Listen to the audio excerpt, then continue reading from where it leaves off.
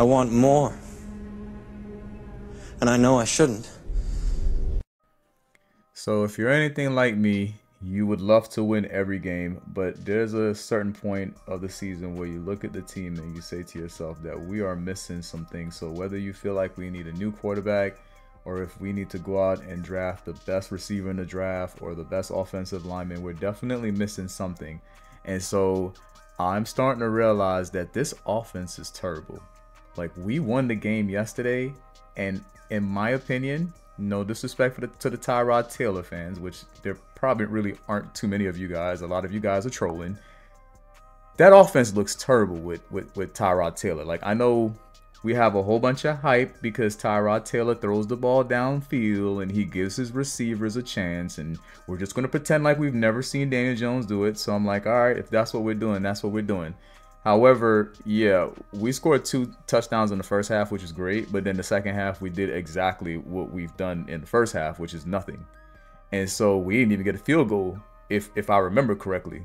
We did not, because it was 14. The sad part about that is every team that has faced the Commanders has scored more than us. Even the Falcons scored 16 points. But a majority of the teams who have respectable offensive they scored at least 30 points.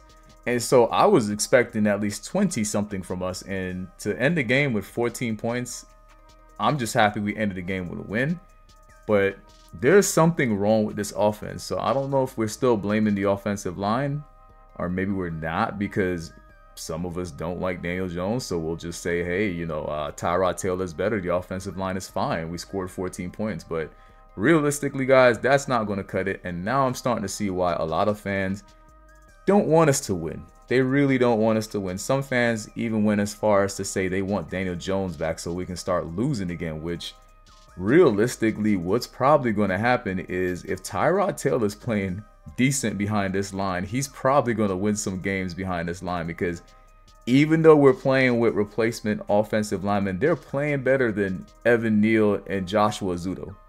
Those are 2 of the worst offensive linemen I have seen. Horrible. So, Josh, get well soon, but I do not want to ever see you in the starting lineup again. And Neal needs to be traded or shift from his position that he's playing right now. But yeah, you would think because we're playing with backup offensive linemen, they would be just as bad as they were with Daniel Jones. But that's not the case. They were so bad they had to trend up. So no disrespect to you guys that are big fans of Tyrod Taylor all of a sudden, but this offense looks like trash. And so, yeah, if we draft a quarterback next year, I wouldn't be surprised. But I think there's more to it than the quarterbacks. So that means Daniel Jones or Tyrod Taylor or Danny DeVito, whatever his name is, Tommy DeVito. It doesn't matter who the quarterback is. There's something going on with this offense.